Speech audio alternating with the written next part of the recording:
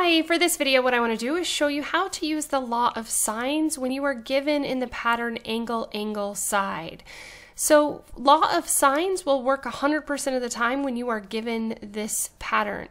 Angle, angle, side means that you have two angles and a non-included side. So if it was angle, side, angle, that means the side in between would be given. Alright, so what we're going to do is solve the triangle. We are going to use the law of sines, which is written out here for us. The first thing that we want to do is start with finding angle C. To find angle C, we have to use the fact that all of the angles of a triangle add up to be 180 degrees. So 30 plus 50 plus angle C has to equal 180. So we can say that 180 minus the sum of 30 and 50 would give us angle C. So if we solved this, we would end up with 100 degrees. So that's the first thing that we have to find is angle C. Now we're going to move on actually using the law of sines. It's always best practice to use the side and the angle and the side opposite that is known. So I'm going to use angle A and side A as my relationship to find the other two. So this one, because I was given angle 30 with the opposite side of 10, that is the best angle to use to find both B and C. So let's start by finding B. So we're going to use this relationship right here. Any two of these can be set up equal to each other. So we could say that A is 10. And I tend to set it up where the side is on top if I'm solving for a side, and I tend to set it up using sine of the angle if I'm trying to find an angle measure, which I'll do in another video. Okay, so I would set this up as 10 over sine 30 is equal to B over sine 50.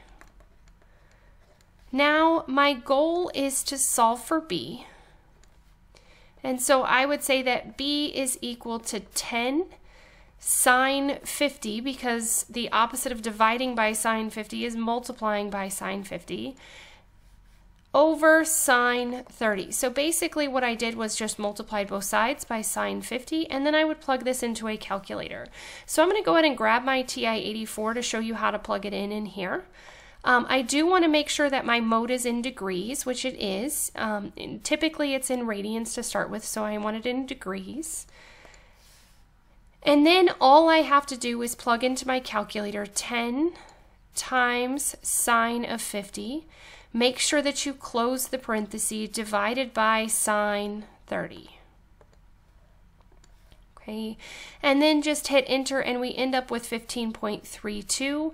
Just round to however many places that your text tells you to. If it doesn't say, the more places is always more precise. Typically we round to 2 decimal places, 1 to 2 decimal places more than the given information. So since the given side was in whole numbers, I'm just going to round to 2 decimal places. So I get 15.32.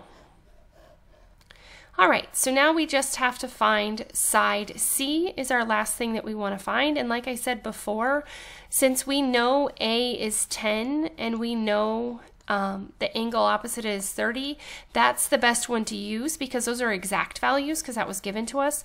This is an approximate, and while I could use the 15.32 and sine of 50, it's best practice to use the given information to solve the rest of the triangle.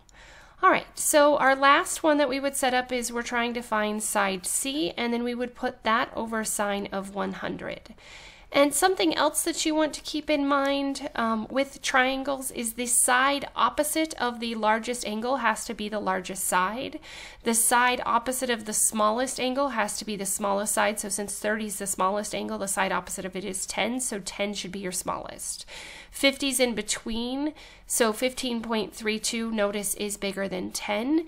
And since 100 degrees is larger than both of these angles, side C has to be larger than 15.32. So that's just some information that you should know. Alright, so let's set this up. C is equal to 10 times sine of 100. divided by sine 30, and make sure that when you put it into your calculator that you close the parentheses behind the 100. So let's go back and grab our calculator. And for this one, if you wanted to, you could hit second enter so you don't have to retype everything. And I could just go and change this to 100. And I'm just going to insert second delete will allow you to insert information in, and we get 19.696, so this would round up to 19.70. So C is approximately 19.70, and we have solved the triangle. You can always check your work by plugging in sine 30 divided by 10, or you could set up the ratios of all of them to see if they're equal. That would just guarantee that you for sure got the correct answer. As always, thanks for watching. If you have any questions, please let me know. If there are additional topics you need me to cover, please let me know that as well.